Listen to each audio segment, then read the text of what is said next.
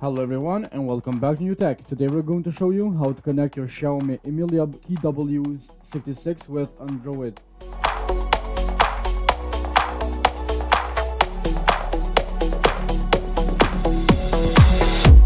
So let's begin here immediately. We have the Glory Fit app that we will use today.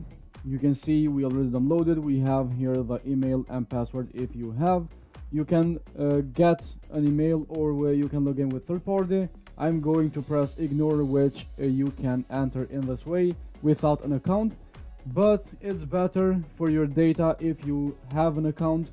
You can see I'm just passing these information. You have to fill up these carefully with your own personal information so you get more accurate data. As you can see immediately, we have 4 pages down below. The third page, which is select device, press it and you can see it starts searching. So let's wait until it will find our KW66 like this. Press it and now they should be connecting. You can see connected successfully. We have KW66 in the phone. Also we have the pairing sign at the watch. So this is all that it takes to connect it. So let's begin here immediately. You can see we have the steps and the weather for today. You can see target steps. We have the steps number, day, week, month or year statistic, daily step, average, total distance and consumption as well. We have target for steps, distance and heart rate here. Heart rate data down below. You can see the statistic and we have the average, minimum, maximum and a couple of other data down below. After heart rate we will find sleep, day, week, month and year statistic for sleep. You can see the average, deep sleep, light sleep, etc. At the second page we have the sports, running, outdoor walking and riding. These 3 options request a GPS. So you can see we have the history as well. If you press go, it will begin the sport that you select. You can see for now it's science, so it doesn't let us continue with the sport. We have here the motion settings. You can see voice broadcast. We have other options as well. At the third page where we saw the connection, you can see right the first option we have the dial center, which we can change the face of the watch. As you can see we have plenty of them. Let's choose this one, press download and see how it downloads.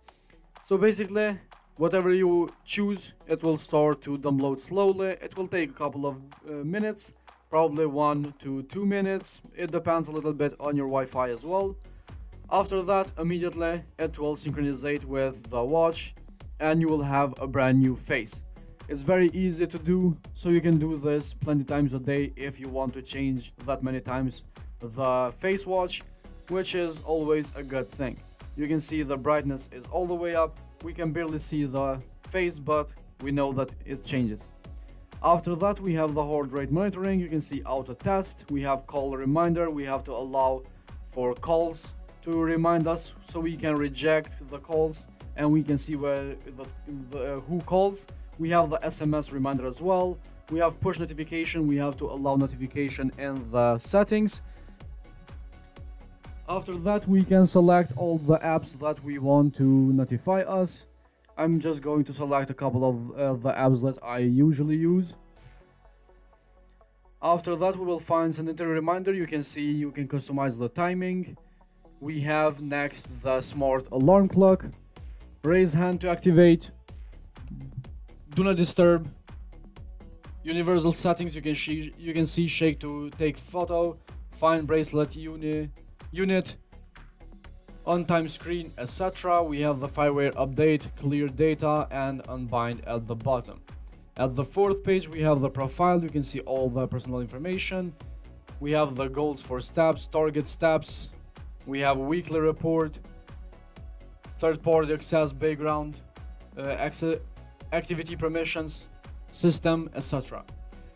So guys, this was all for today's video. I hope you find this video interesting and helpful. If so, hit the like button, subscribe to our channel, and we will see you in the next video with another smart device.